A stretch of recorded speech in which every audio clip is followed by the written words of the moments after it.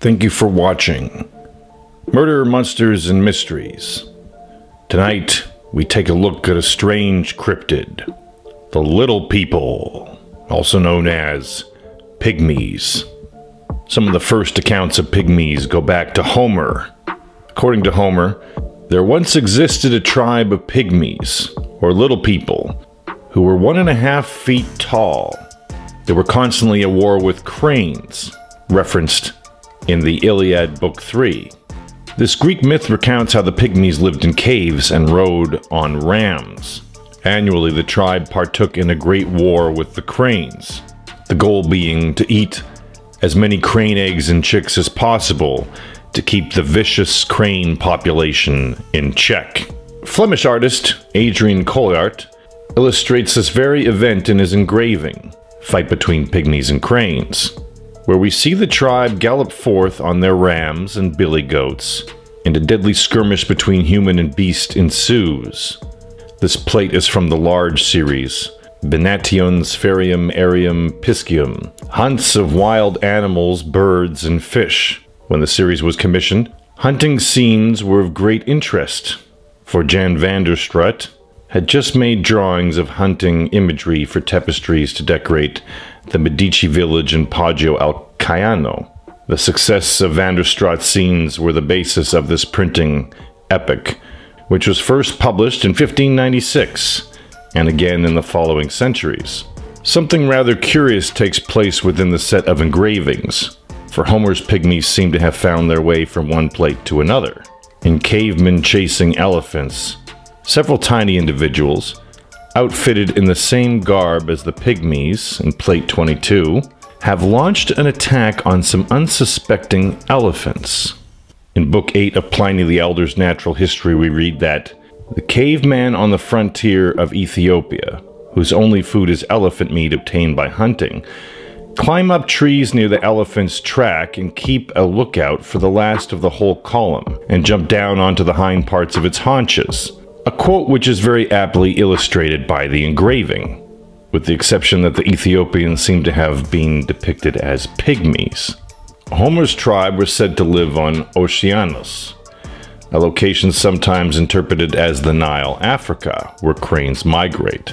The cranes make for the rivers of ocean to bring death and destruction to the pygmies, launching their wicked assault from the air. So it seems that the writings of these two ancient authors, Homer and Pliny, were combined in the creation of these two engravings, whether either literary source was based on factual evidence or fantasy concerning the existence of an ancient pygmy tribe.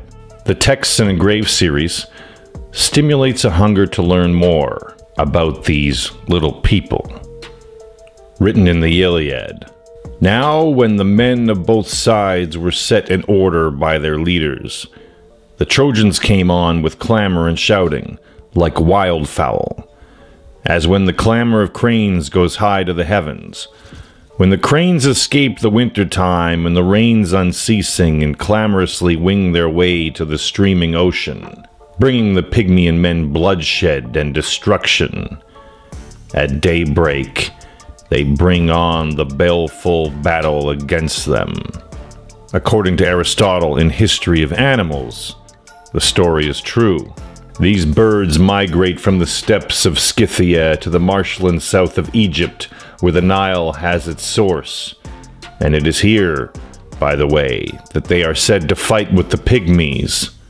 And the story is not fabulous, but there is in reality a race of dwarfish men, and the horses are little in proportion, and the men live in caves underground.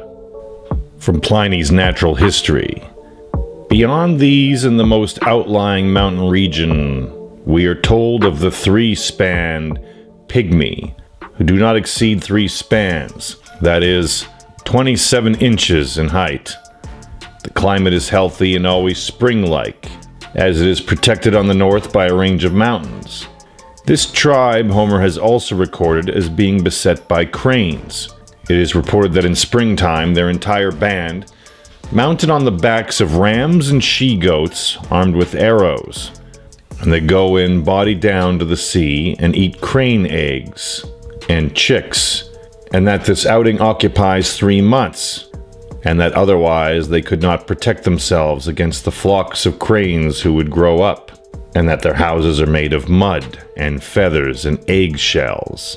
Aristotle says the Pygmies live in caves, but in the rest of this statement above them he agrees with the other authorities. And now for a brief commercial break. From the evil one, deliver me. From the evil one, deliver me. At the hour of my death, At the hour of my death, call me and bid me to come to thee. call me and bid me to come to thee.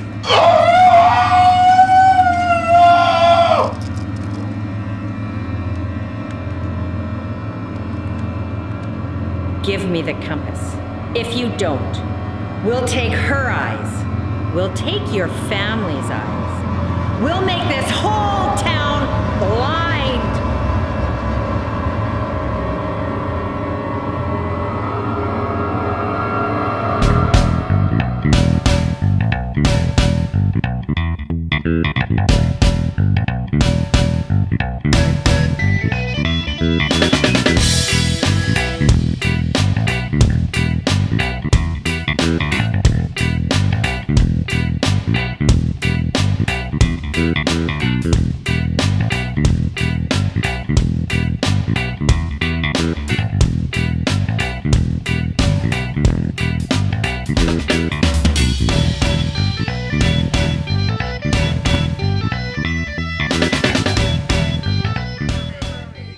From the evil one, deliver me.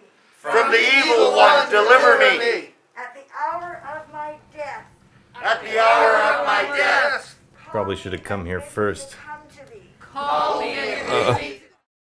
From Imagines by Philostratus. Heracles among the Pygmies.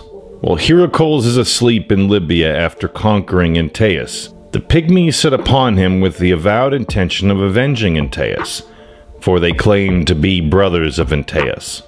High-spirited fellows, not athletes indeed, nor his equals at wrestling, but earthborn and quite strong besides. And when they come up out of the earth, the sand billows and waves. For the Pygmies dwell in the earth just like ants and store their provisions underground.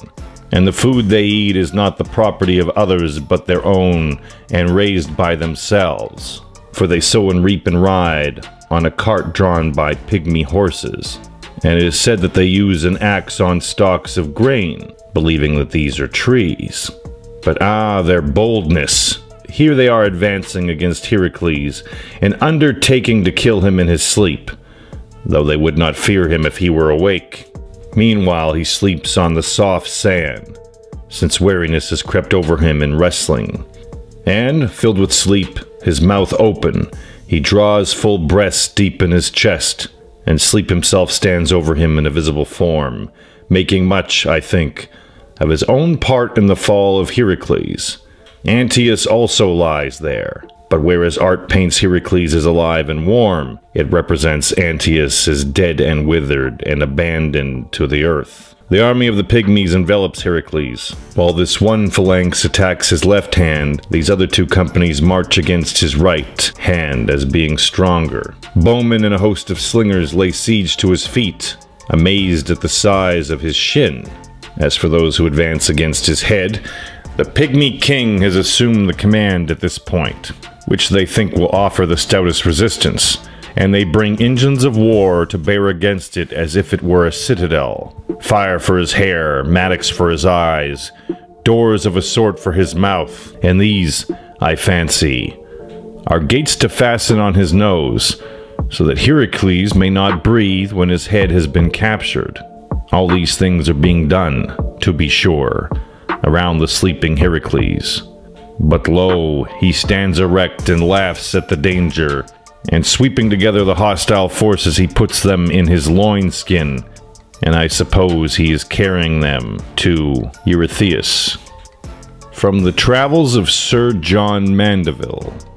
That river goeth through the land of Pygmies, where the folk be of little stature, that be but 3 span long, and they be right fair and gentle, after their quantities, both the men and women, and they marry them when they be half a year of age and get children, and they live not but 6 or 7 years in the most. And he that liveth 8 year, men hold him there right passing old. These men be the best workers of gold, silver, cotton, silk, and all such things, of any other that be in the world. And they have oftentimes warred with the birds of the country, that they take and eat. This little folk neither labor in lands, ne'er in vines. But they have great men amongst them of our stature, that till the land and labor amongst the vines for them. And of those men of our stature they have as great scorn and wonder as we would have among us for giants if they were among us. There is a good city, amongst others, where there is dwelling great plenty of those little folk, and it is a great city and fair, and the men be great and dwell amongst them. But when they get any children, they be as little as the pygmies, and therefore they be, all for the most part, all pygmies.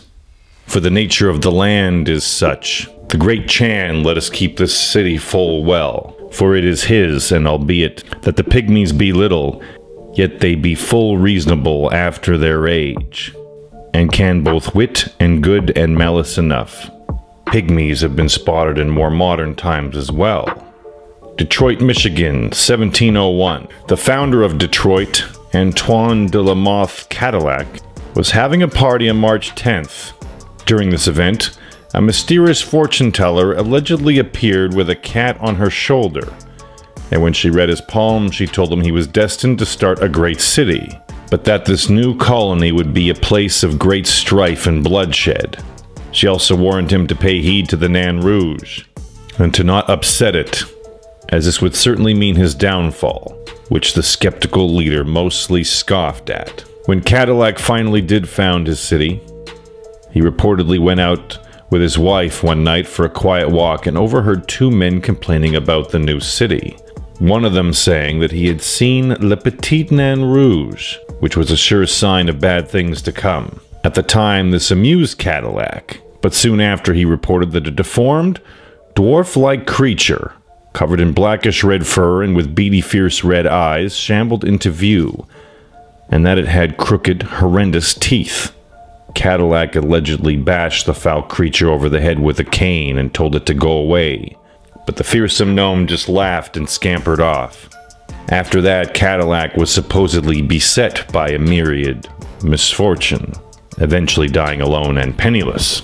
The creature was spotted multiple times around that same period, with one frightened farmer claiming to have seen it on the roof of a barn trying to rile up the horses, and another farmer claimed that the thing would appear at night to peer into his windows and steal his chickens.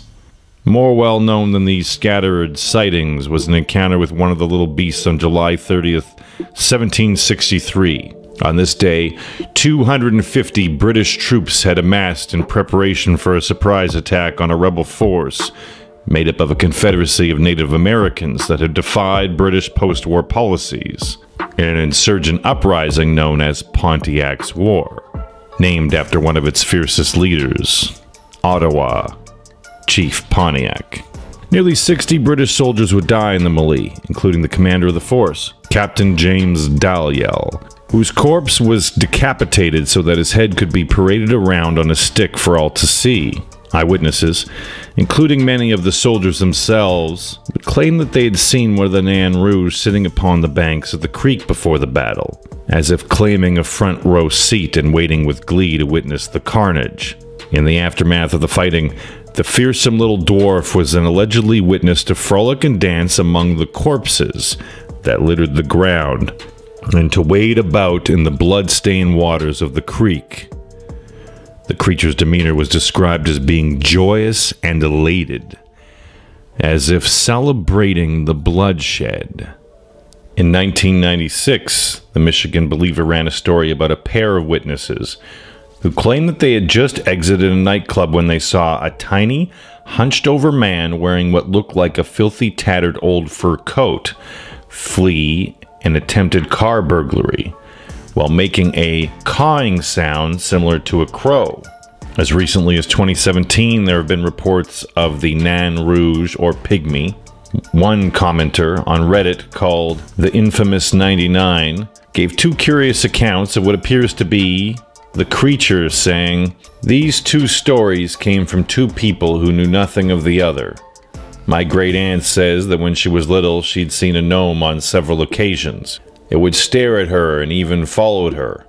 The last time she seen it was at a funeral home, and it wanted her to go into a cellar, and she felt it was evil by then. When she told me and my sister this story as an old woman, she looked disturbed and says she has carried a cross ever since. My sister and I were very young, so we didn't really get many details. One regret I have is not finding out more. My family believed her, or at least believed she had thought she'd seen it. No one is alive that would have any more information about her sighting." The next person to tell me a related account was my close friend's older sister. She said she was chased by an evil little creature at her bus stop. She described it as a gnome, and my friends would clown on her about it. And now that I'm older and more mature and very much interested in the supernatural, I regret not listening to her. She had a hard time even talking about it, or when we would joke about it. She said it was very small, smaller than she was as an 8-year-old girl. It had white fur and a pointy red hat. Thank you for watching Murder, Monsters, and Mysteries. If you enjoyed tonight's video, please like and subscribe, as we'll be uploading more regularly.